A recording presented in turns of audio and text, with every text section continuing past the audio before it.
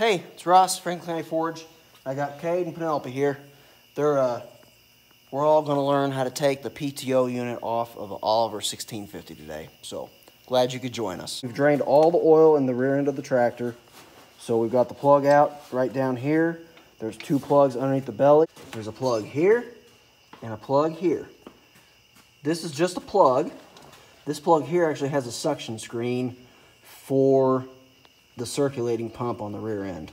And there's a filter right here on the left side, right underneath where your feet are, behind the battery. And that filter there is for the rear end oil. While you're doing this, you gotta drain the oil anyways. This is a perfect time to go ahead and change that oil. We're gonna take this cap off. There's only 4 bolts here. That just pries off. There is a O-ring in here. And then we'll just take that off and get it out of the way. That'll open up our clutch area. Then we got to take some snap rings out, pull that long shaft out, and then we'll be able to take this entire unit off.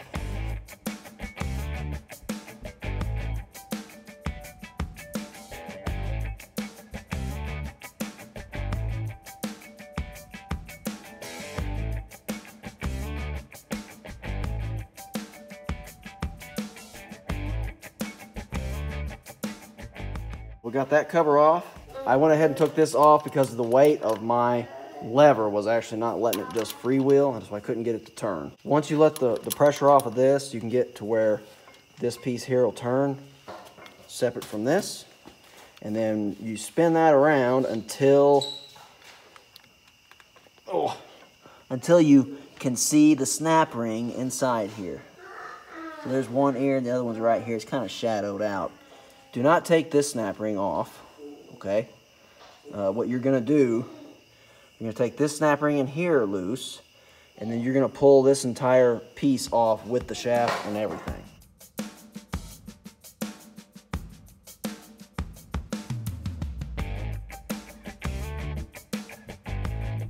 We can go ahead and pull this out if we want. To take the PTO shaft out, you take a snap ring off right here. It's right down here in this groove. You just grab that with any pair of pliers or whatever, pull that out, and then you're ready to pull this. Sometimes it gets a little bit of a lip there. There we go. And so this is what a 540 shaft looks like. The 1000 is slightly longer. I do not have a dual speed, and you can tell. I'm not going to go through that, but you can tell by the splines. There's split splines, and both sets of splines turn at a different speed. This tractor does not have dual speed. It's just got 540. If you want more information on that, you'll have to check out Chris, I think it's Losey? I don't know. Chris Losey, that Oliver guy's YouTube channel. He is basically the Oliver guru. So anything Oliver, he basically knows it. That's kind of how I got the start on knowing what to do here. So if you found my channel and you're looking for information on Oliver stuff, you need to go check his channel out. And I'll link that down here in the description. I don't really know him personally, but I did message him. He left a comment on one of his videos, and he replied back to me with a little bit of information. So I'm just going to tie into it. We'll see what happens. So I'll be glad to help you, but he'll definitely be more help on an Oliver than I am. Okay, so the other thing is, if you look in the back here, I've got something going on back here. I think there's supposed to be a plastic plug. I don't know if that's part of plastic that's been melted or what's happened there, but mine's open. So that's why mine's leaking. I can tell you that for sure.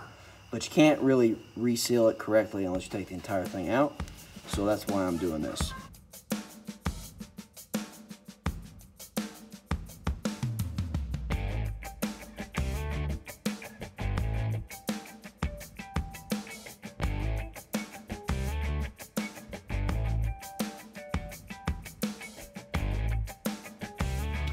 Got these bolts out here, and I realized I actually have to take this clutch pack off. So I've got the snap ring off of there. Here it is. Comes off of this shaft right here. Now this clutch pack should slide right off there, hopefully. You see there.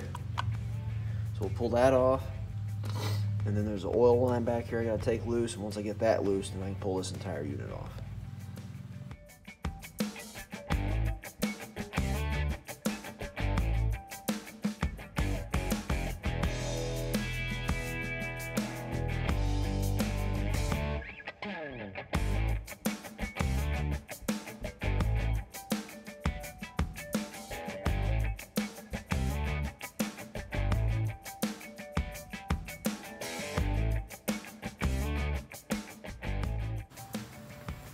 All right, guys, got her off there.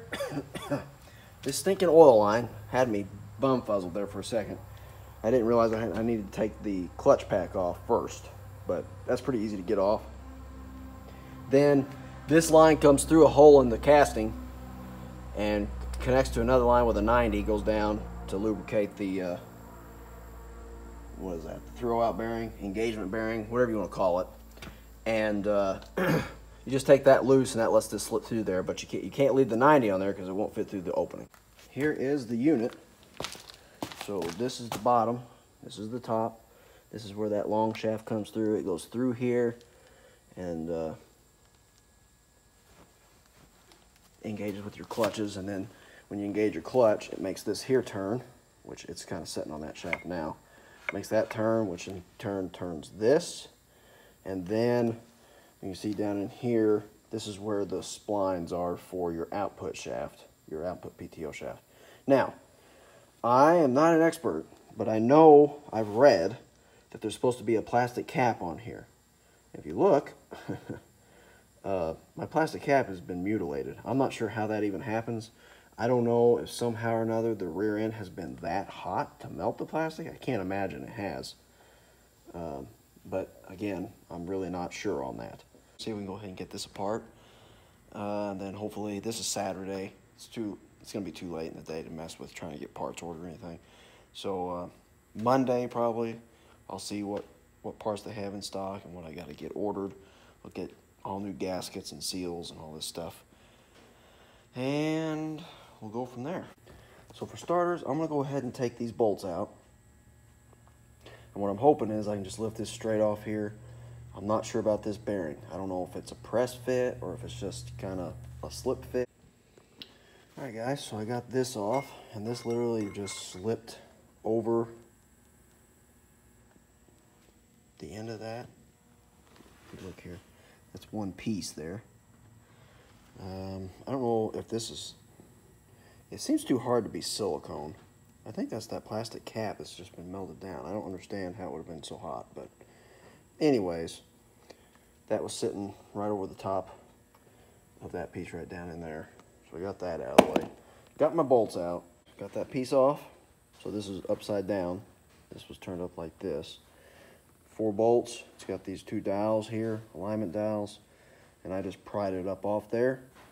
I used something to protect your face here, so you're not damaging anything. And it actually came right off that bearing pretty easy. I think it was actually, most of the resistance was on these dowels. And so now, we're gonna flip it over. I believe there's a spanner nut, and I don't have a spanner wrench, so I'm gonna see what I can do, or I may have to make one or buy one. I don't know yet, we'll see. So we'll flip this over and check that out. One thing I'm not sure of is I still may have to take this bearing off because I'm sure I'm gonna have to come straight out for a bit before I can do any kind of stuff to get around this. And if you look here, the teeth of this gear would definitely interfere with the bearing, or the bearing would interfere with the teeth, however you want to look at it. So I may have to take this off either way, and if I do, if I was doing this again, I'll let you know when the time comes. But if I do have to do that, I'd probably just go ahead and take this nut off and take the bearing, leave the bearing in this piece here before I took it out like it did. But now if I can leave this without having to take this nut off, then that's the way to do it for sure. So, all right, let's see what we can get done here. We're gonna flip this puppy over. All right, so now we're looking at the rear of it again. So this is what we need to get out. This piece here, you can see the splines down in there. That there is all one piece, to the best of my knowledge. There's a snap ring right here. You can kind of see it here. And I believe that snap ring is actually what the bearing on your output shaft hits against. Whenever you slide it in, that's what it's hitting. That snap ring's not really holding anything. Obviously, we can't come out this way. And I believe the spanner nut will actually fit inside this snap ring, so you don't have to take it out. So the spanner nut is actually, it's got these 4 notches in it. And so a tool basically would look like some kind of a socket type thing, with 4 prongs sticking off of it that would fit in there. That's the right diameter. I don't have that. I'm gonna see how tight that is, how hard it is to get it off there. I may have to get a tool or I may have to make one. We'll see. All right, guys, the spanner nut is moving. I'm just using basically a punch and a hammer to drive it around. It's not boogering it up too bad, I don't think. One thing I want to note is this boogered up spot on the spanner nut was right here in this notch of this shaft, and it's just under flush. I'm going to try to put it back in the same spot that I got it from, because I don't know the correct procedure for how tight it needs to be. Alright, so while it's turned like this, I went ahead and tapped down on this with just the butt of my hammer so I'm not damaging anything here. She came out. Yep, once it came out enough, that shaft moves enough to go right around this bearing here. There's actually an O-ring right here. Obviously there's a tapered bearing. There's the cone, or the cone there. There's the cup.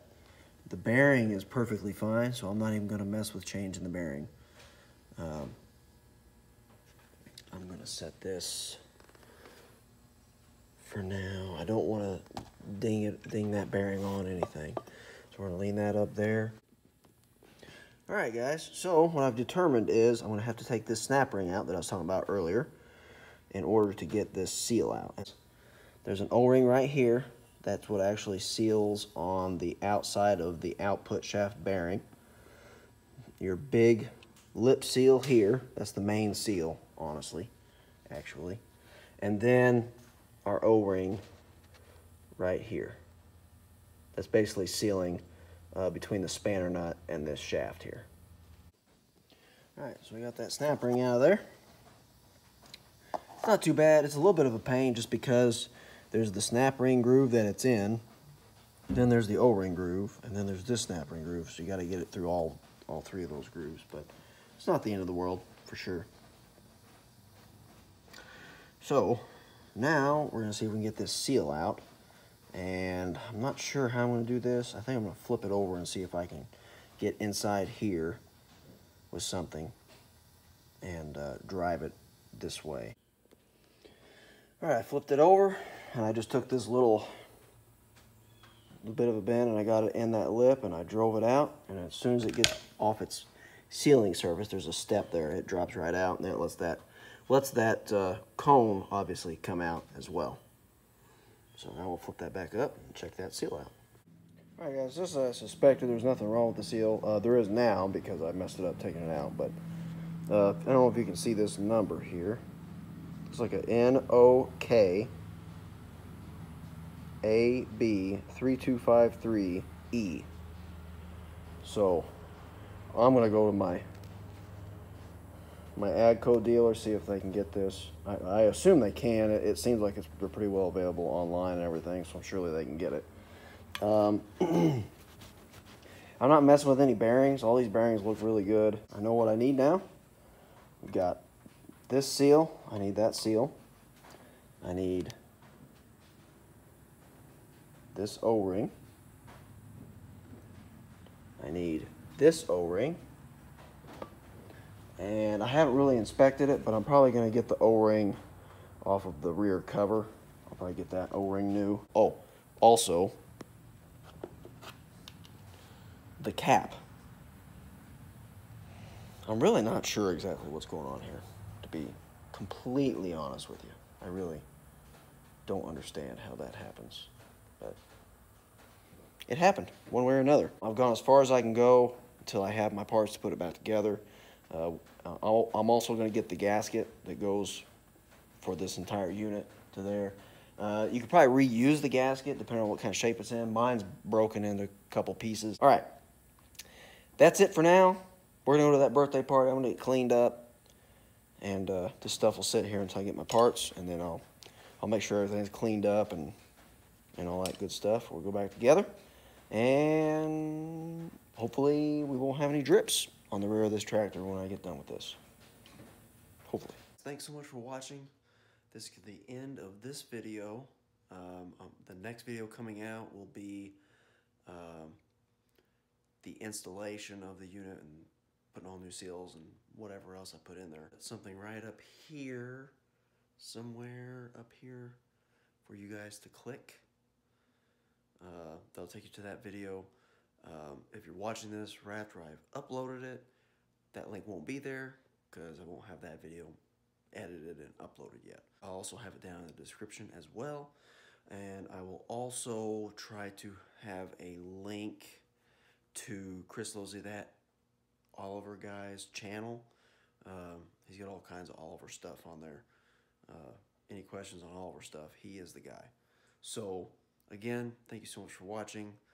Hopefully you got something out of this, and I'll see you when we go back together with it. God bless you, God bless America. Franklin County Forage out.